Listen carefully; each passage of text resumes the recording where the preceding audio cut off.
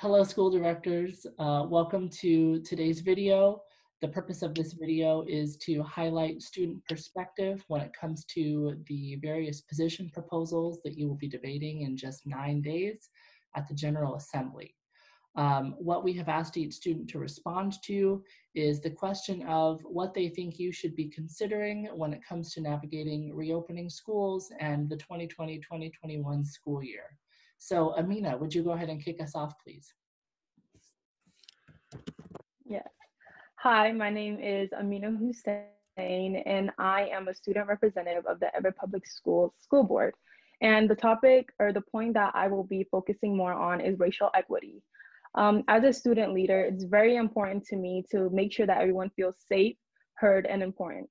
Racial equity is a hot topic that is being discussed everywhere.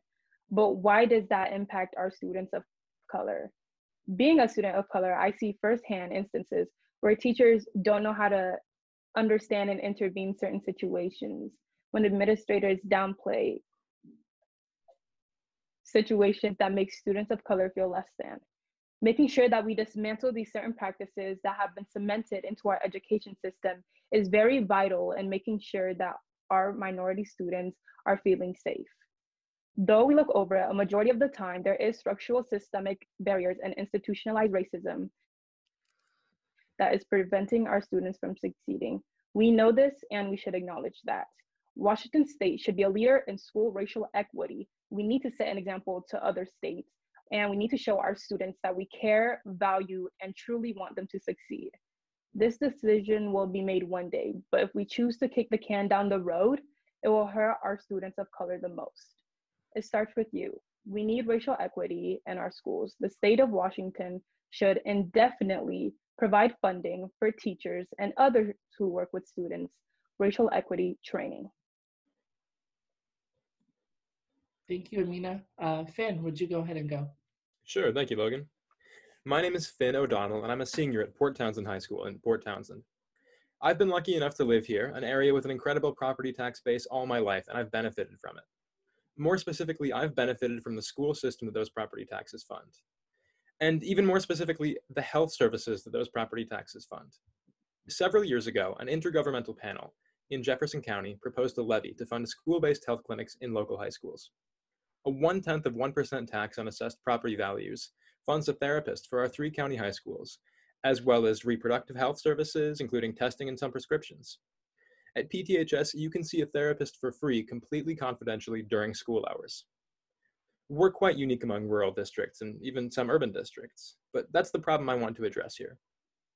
Pre-COVID, the National Education Association promoted what it calls the 10-minute rule. The amount of homework you should have daily should equal your number grade, 9, 10, 11, 12, times 10. That means that seniors should have about 2 hours of homework a night and 10 hours a week. In reality, a poll from Statistic Brain found that high school students actually have more than 3 hours of homework a night on average, with 11th graders reporting the most.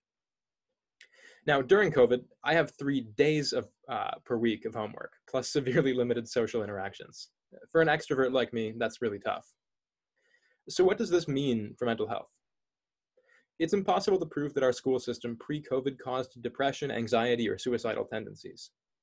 Had I been stressed, anxious, and even depressed about school? Sure.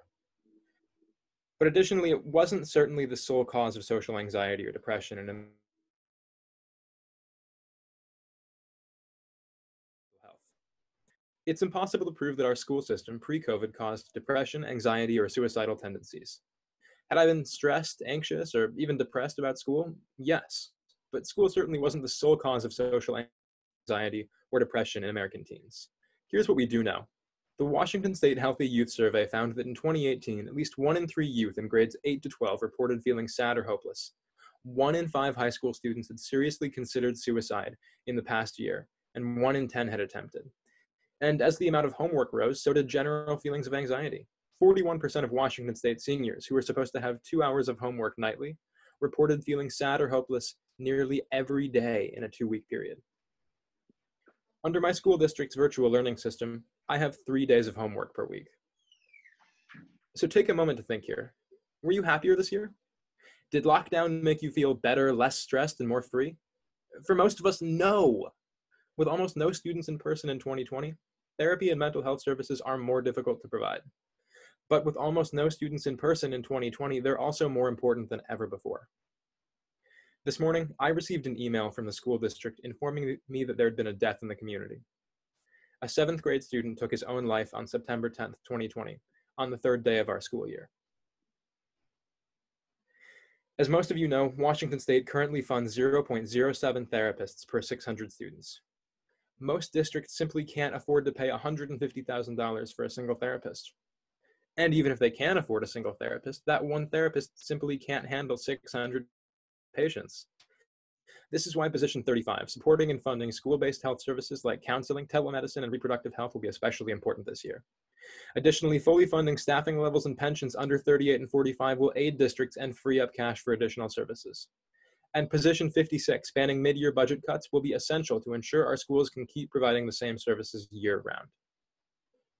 So, General Assembly, knowing what you know about mental health and how school impacts it, it's clear that we need adequate funding for student support systems now more than ever before.